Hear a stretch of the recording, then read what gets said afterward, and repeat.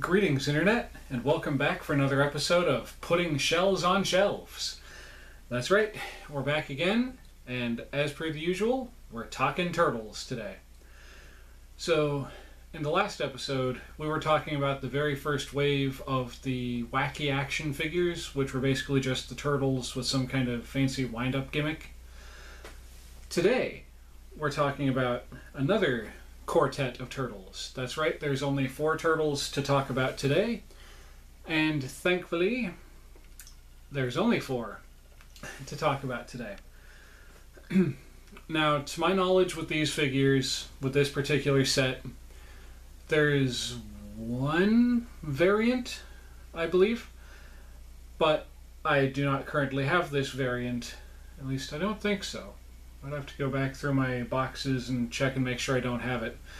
But it's a variant with an accessory. So it's not necessarily important to have for like the whole quartet of figures. With that said though, we're going to just jump right into this. Head start. We're going to just go straight from the ready, steady, go. And I'm going to pick up a figure. I'm going to hold it up and I'm going to talk to you about it. Now before I get started, just in case I wind up needing a refresher or something to remind me. There we go. I brought up the handy dandy little website that I keep using. So if there's a factoid that I forget about or I just get a faint glimpse of a memory of, I can bring that up and go dip dip dip, aha, and tell you about it. So when it comes to the particular set of 4 that I have, to my knowledge, they are all complete, which is actually kind of hard with one of the figures from the set. So, enough rambling, let's go. Ready, steady, go. Okay. First figure I'm going to show off is Leonardo the Sewer Samurai.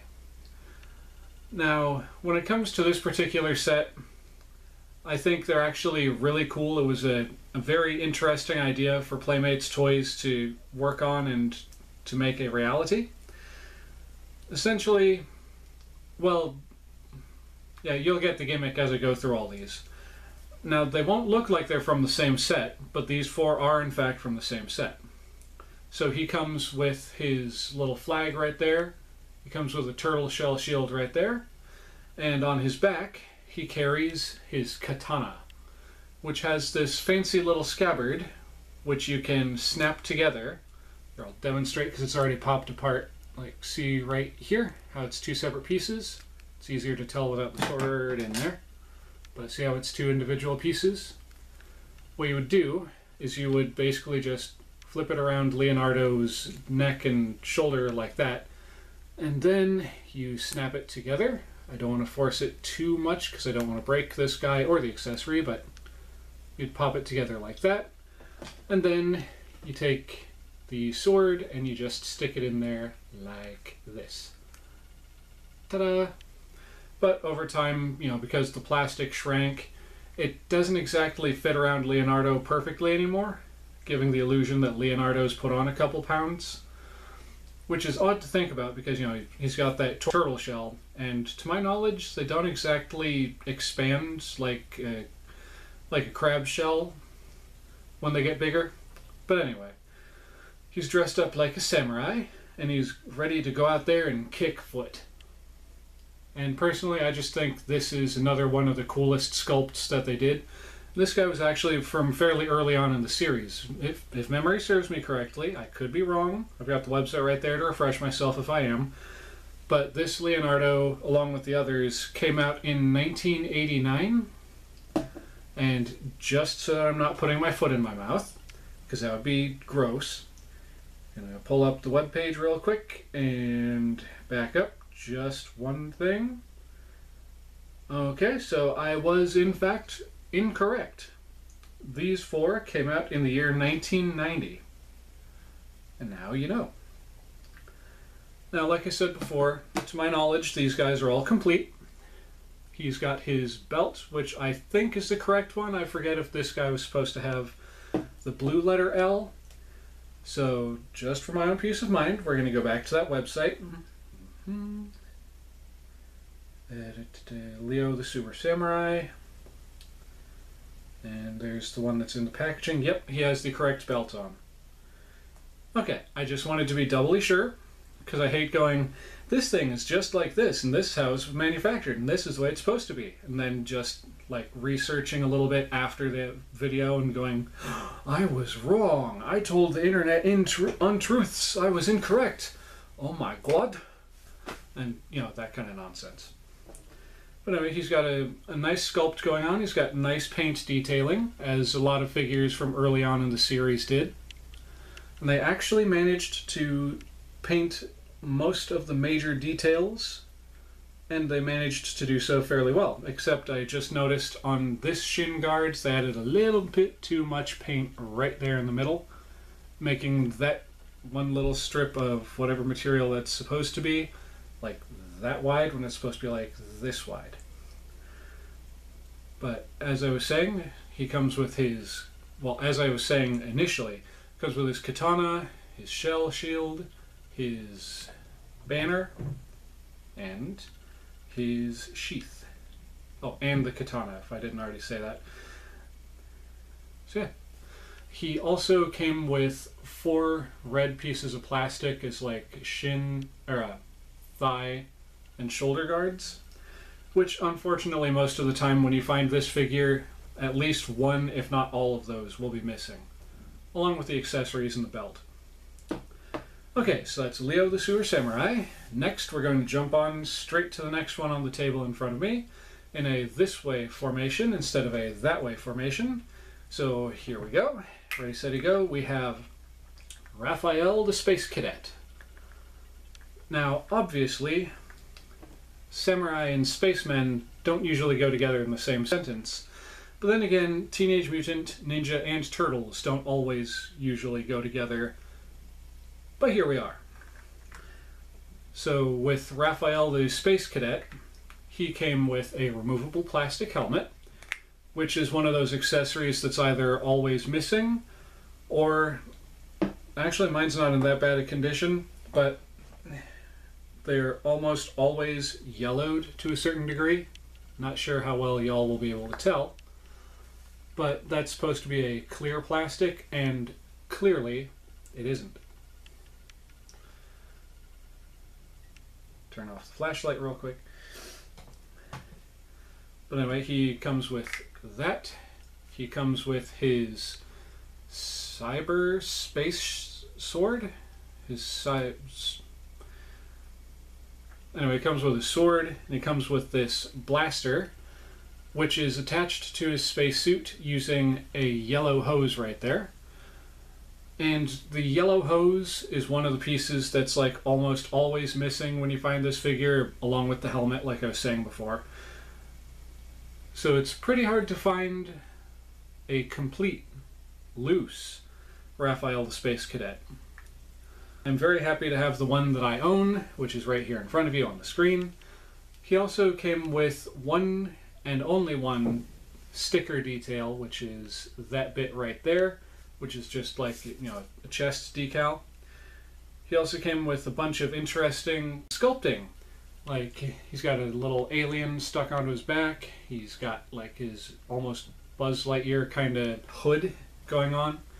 That interestingly, his bandana, there's the word I'm looking for, is clipped onto, like a pair of goggles, which I think he actually might be wearing a pair of goggles over top of his bandana.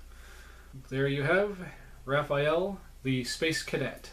So moving on from him, we're going to do another quick little ready, steady, go as I set him down.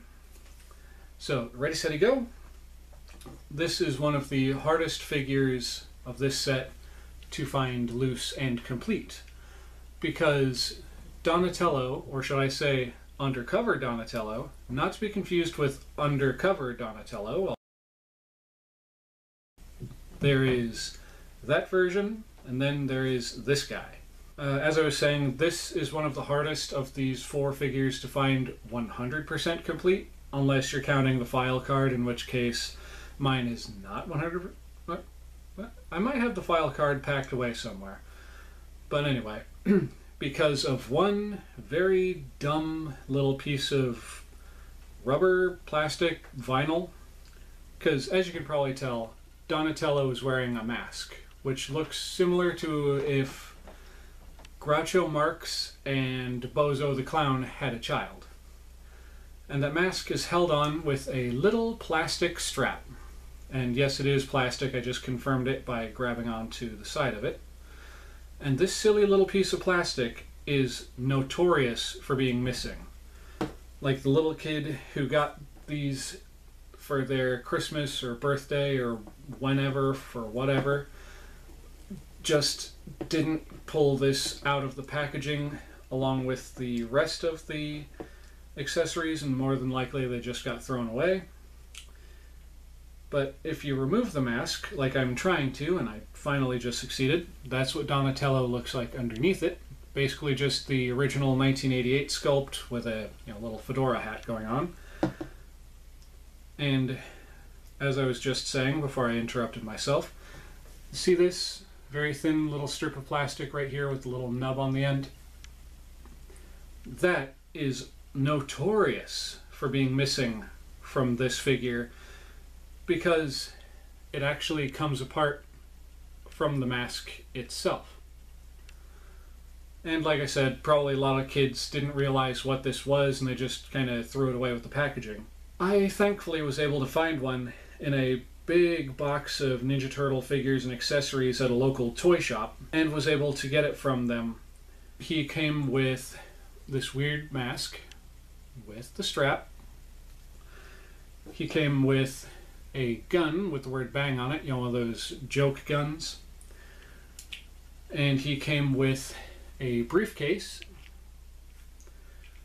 And he also came with one other little accessory that you put into the briefcase. Just give me a minute to carefully remove the briefcase from his hand without busting the handle off of it. There we are.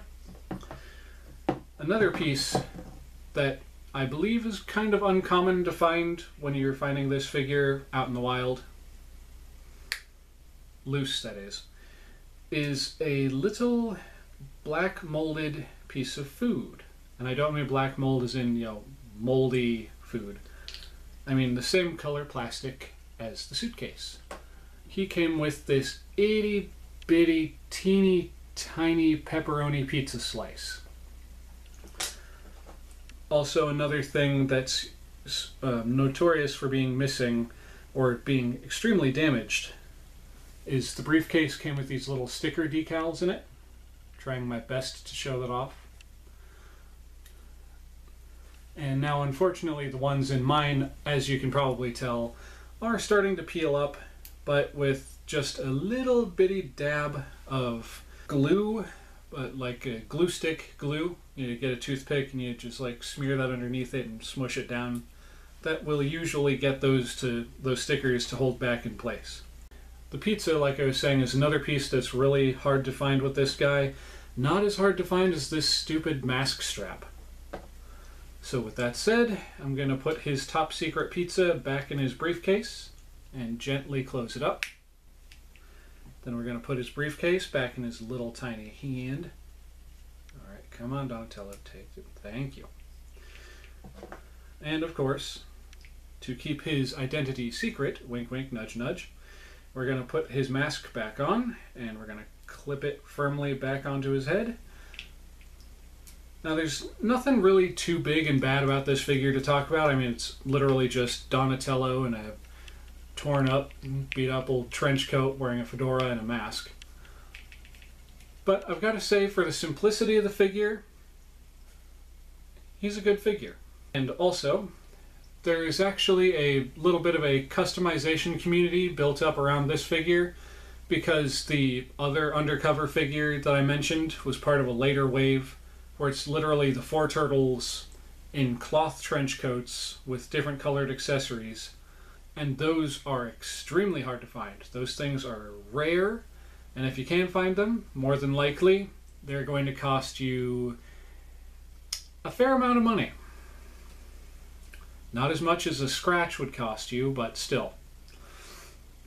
Anyway, yeah, there's a customization community built up around this figure where people will just buy 4 of these guys loose without accessories and they'll just paint the other 3 up like Leonardo, Michelangelo, and Raphael. That way they can be like, I've got the 4 disguise turtles, ha ha ha. And you can go, yeah, you've got the 4 disguise turtles, sure you do. So anyway, that's him. Oh, and a couple little things I forgot to mention. He's packing a dagger right there, and it looks like he might have a pocket watch or something right there. But yeah, that's Undercover Donatello from the Disguise Turtles. And now the last of the 4 figures, the only one with a variation to my knowledge, is Sewer Surfer Michelangelo. And technically there's 2 variations now that I think about it, but we'll discuss the other one at a later date. So Michelangelo the Sewer Surfer, he's got this whole cool surfer dude thing going on, which basically, if you go back and watch the cartoons, obviously he had the surfer thing going on. He's got his swim fins going on down there. He's got his little shark buddies on his elbow and on his shoulder. The way I have him positioned makes it look like he's having a little conversation with that guy and he's like mocking you.